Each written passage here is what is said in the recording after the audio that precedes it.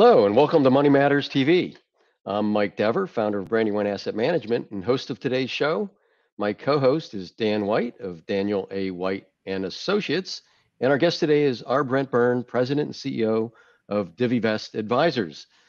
Well, hello there, Dan. Hey, doing, Mike?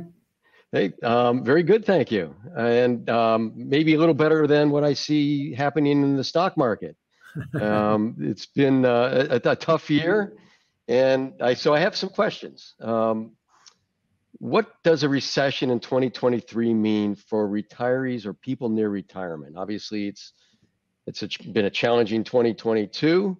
What does it mean still now going forward?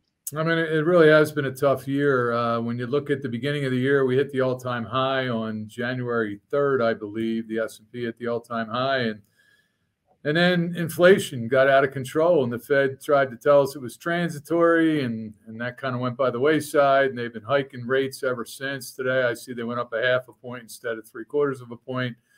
But the concern is that they're going to kick us into a recession. You know, that they've hiked, the rate hiking cycle has been faster, really, than anything in history than what we've ever seen. And we've had an inverted yield curve all year, you know, where the 2-year Treasury is paying a lot more than the 10-year. And that has a pretty accurate predictor of a recession. So if we go into a recession in 2023, unemployment's probably going to go up. You can probably expect more volatility in the markets. The bond market might stabilize a little because at some point we hope they'll be done hiking interest rates. They've gone from 3/4 of a point to a half, but they're still going up. So that's not good for the bond market. If you're near retirement, I mean, I think that's really what it always boils down to is how much time do you have before you're going to need your money? So if you're near retirement, at or near retirement within 3 to 5 years, you got to play a little more defense. You got to be a little more cautionary, because if you blow a motor on the last lap of the race, you're not going to finish the race, and that's what we worry about with retirees. So what do you? Well, I guess a couple of questions came out of that. You know, the first is, does the Fed know what they're doing? The fact that they totally missed the call on inflation. Yeah. When I think, I don't know. I mean, I was taught in Econ 101 that, too much money chasing too few goods is going to produce inflation. And obviously with the trillions and trillions in stimulus coming through the COVID, crisis, you saw a lot of money chasing goods. And then with the rate rising, are you confident that they've got a handle on this inflation now? And that, where do you stand? I don't have a lot of confidence in the Fed whatsoever. I think most of our financial crises are self-inflicted. I mean, going back to the dot-com bubble and the housing bubble, you name it. I mean, most of the time it's the Fed made some bad moves. They either kept interest rates too low for too long, and that's exactly what happened here. They should have been raising rates probably a year or two before they did. I mean, and in hindsight, I agree 100% with you. This was all self-inflicted again. We had the pandemic. They ran to the rescue. That's great. They took interest rates to zero. But then the massive amounts of stimulus they sent out to people. And in addition, they're saying nobody can leave their house. Yeah. So we're going to give you all this money, but you can't spend it. And then they open up the doors. And like you said, you got way too many dollars chasing way too many goods. Inflation skyrockets. And now they're backpedaling, saying, how do we get the inflation genie back in the bottle? Easier said than done sometimes. So, I don't have a whole lot of confidence they're going to nail this thing. That soft landing, I wouldn't bank on it. Okay, that was going to be my next question, because rates are rising, and as they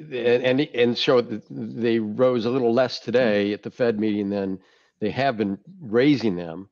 Whether the Fed should be in charge of interest rates or not, it's another question. But so with rates rising, what can we expect to see then from inflation or from the stock market? I mean, inflation is starting. I mean, the Fed's target is 2%. Well, we're at 7.1. We're not even close.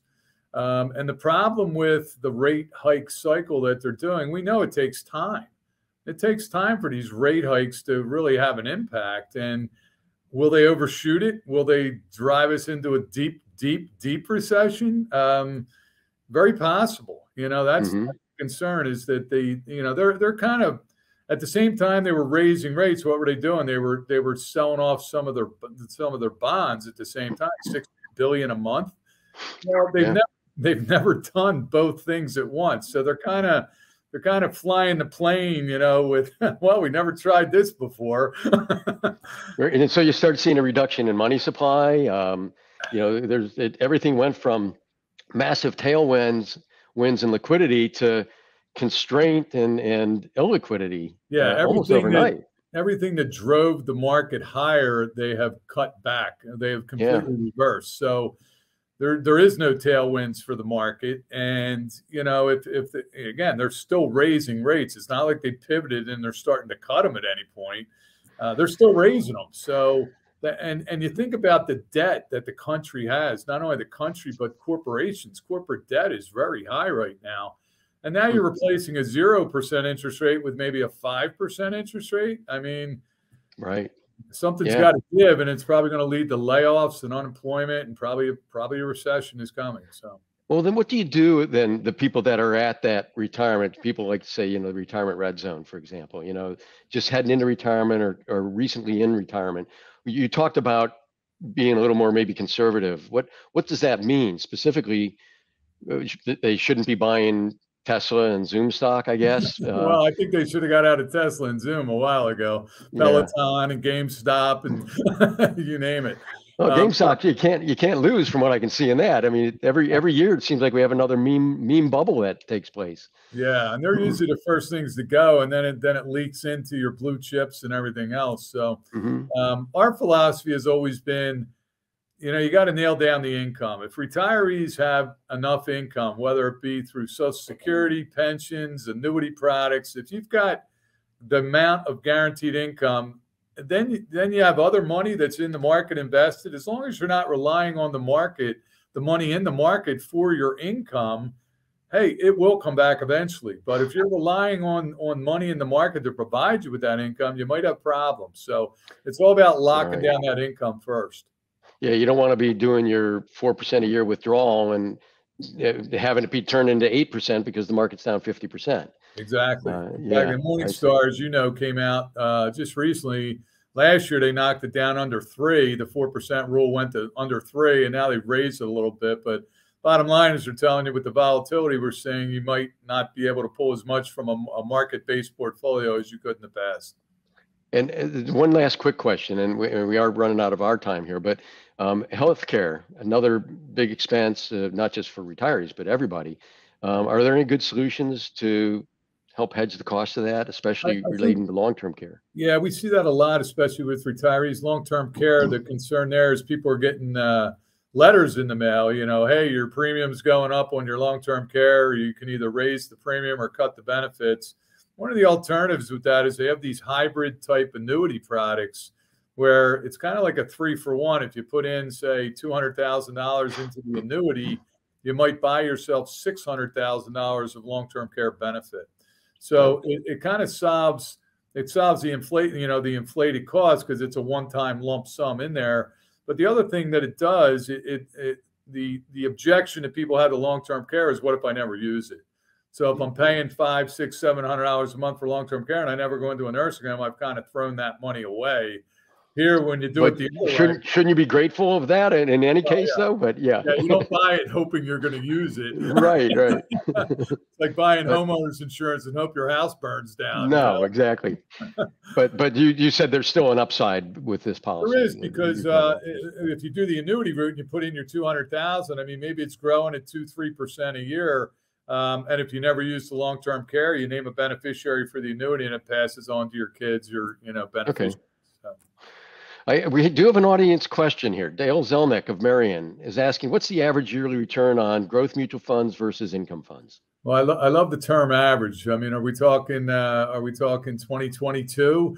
The averages are pretty negative, but over long periods of time, I think on growth mutual funds, you should be looking in the 7 to 9, 8 to 10 range, and income funds are probably going to be somewhere between the 3 and 5, 4 to 6 range. That would be your long-term averages. Of course, in any given year, there could be volatility and you could have negatives. As we're seeing this year. Yes. All right. Well, thank you very much, Dan.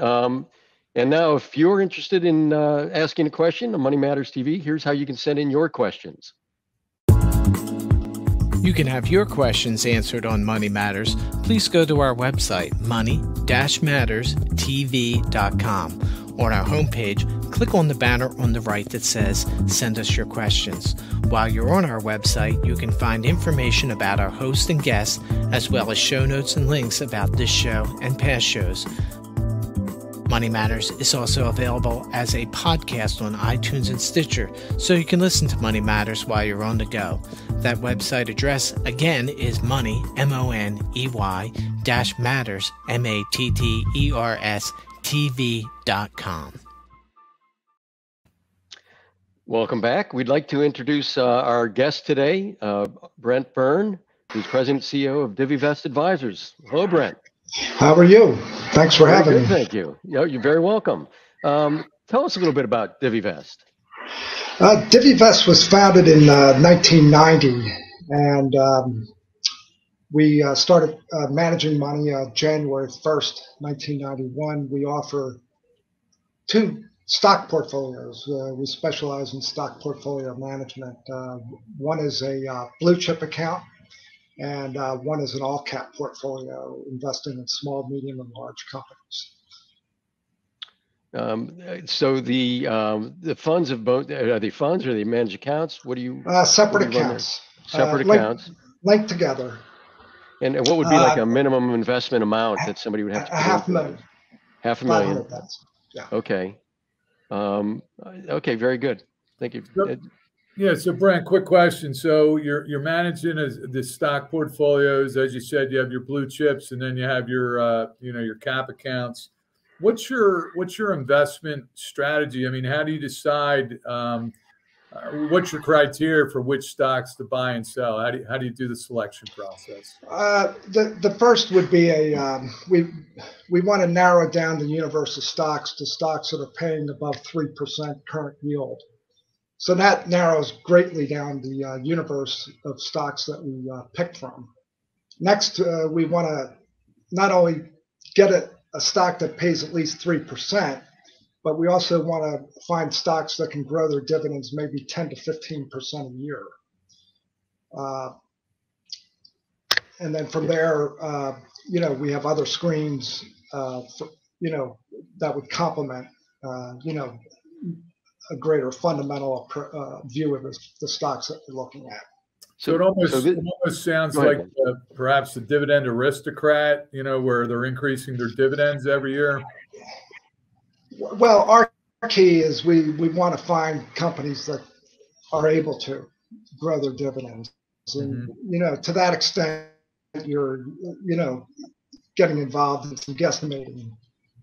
And there's sources that we can look at to get increase our chances of getting into those types of stocks that are likely to grow their dividends. But initially, we want to lock in at least a 3%. The idea is that if you have 3% and a stock growing 12% a year dividend, that's 15% target total return, which at one point we were averaging over that, which was pretty good. Yeah, how's your performance been looking through the bear market? Well, this year we're about flat in the blue chip account, and we're down starting the day about 11% versus 15% for the S&P 500. So we're doing pretty good. And we're taking advantage of the low prices that we're being afforded. Okay, so you're able to buy in at more favorable dividend yields, really, now, I guess. Absolutely. Yeah. There's some great names out there, and in bear markets we usually outperform. That's the whole value approach, which is the yield approach we use. So before you came on, Dan and I had a conversation about what the recession means for retirees and people in that red zone of retirement. And it seems like, would that be a recommendation? Is some of the dividend stocks would be good for retiring? Absolutely, absolutely. My basis is if inflation's at 7% and taxes are another, 30% of your income, you're losing money if you're going into fixed income right now at 4 or 5%. You're going backwards. I think from an investment standpoint, you need to target at least 10%. You need to grow your money 10% a year to make any money after taxes and inflation. The equities give you that opportunity in right. the greater investment scheme of things. You can make 10% over time, and you'll retire very happily, at that number. Yeah, I've argued with people, not argued, but had discussions with people over the last decade that said, well, you've got to diversify your portfolio. You've got to have 40% in bonds, whatever the number is. And you ask them what their target return is, and they're saying, well, I'd like to make 10%. Well, if you're putting 40% of it in something that's making 2%, that doesn't that math just tell you what you're going to need to make? Well, you get into that international emerging markets, all this stuff. Diversity, from my standpoint, means lackluster performance, lackluster returns. Right. It depends on how you run it, but in that case, even factoring in bear markets like 2008 and 2009, factor in all that, we've averaged over 10% a year since 1996. Nice.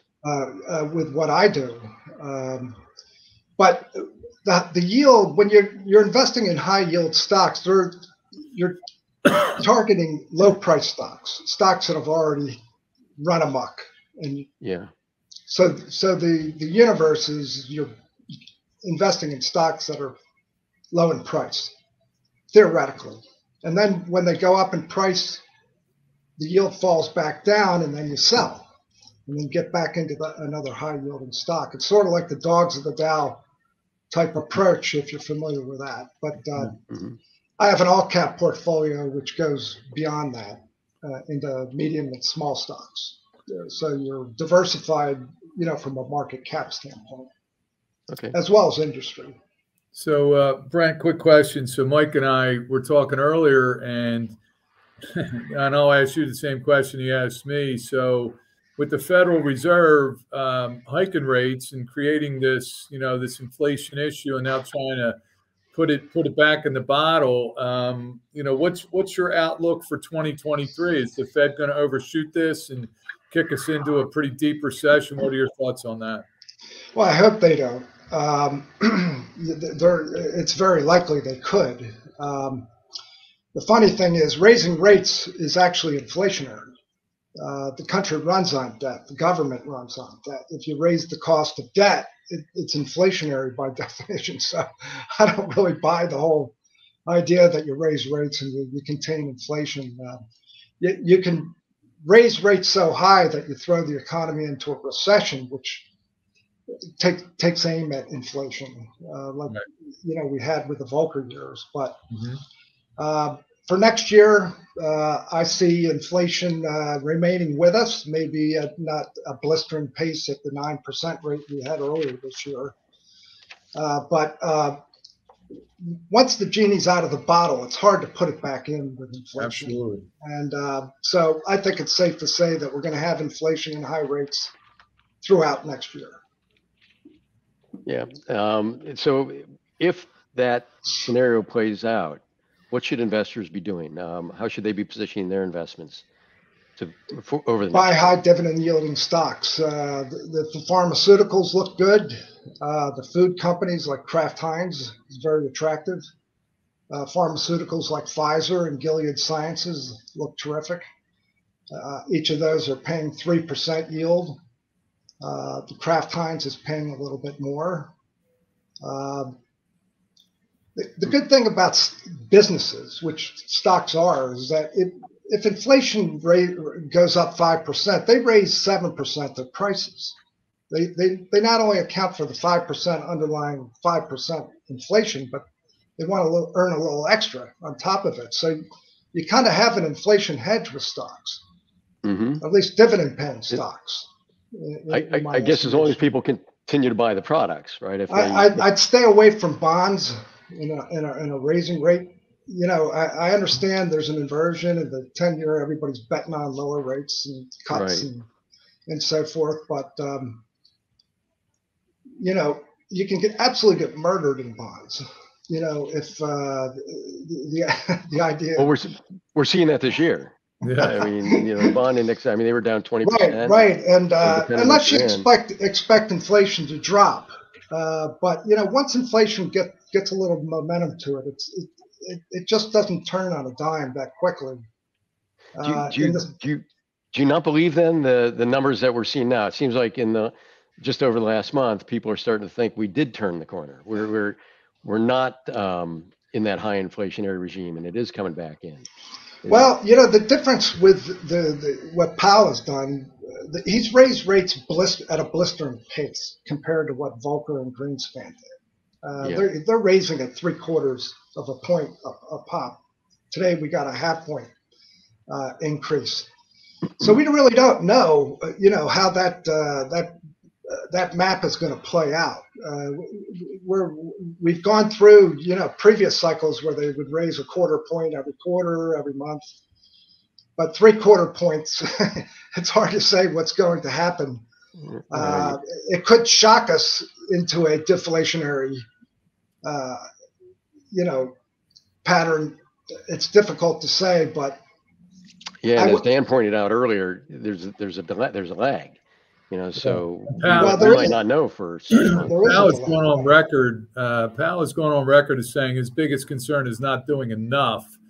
You know, that once we see it start to go down a little, we got it under control and we could stop. So he's determined to kind of slay the inflation dragon. And we talked earlier thinking the Fed kind of always overshoots and messes this up. But one other question I have for you, Brent, sure. talking about sectors. I mean, our current administration is doing nothing to support the energy sector. I mean, they want to go green, green, green. You think there's opportunities in the energy sector in 2023? Well, I just sold out of my Exxon at 111 after buying it at 42. So can't go wrong there. But I like a company called Petrobras. It's the largest oil company in Brazil and Latin America, paying a blistering yield. It's a $9 stock today. It's going to pay at least 7% dividend. If you like energy and you can stomach the political issues with Brazil, which are going on right now in the government, I like that a lot. They've paid back to shareholders $6.50 this year in dividends, and that's on a $10 stock, $11 stock. That I like. I don't think we're in the 1970s type environment for oil where you have embargoes. I think oil is going to be with us and natural gas for many, many years to come. But I would keep a good eye on how quick the EVs get sold out into the public. Because 50% of oil and gas is tied to the combustion engine.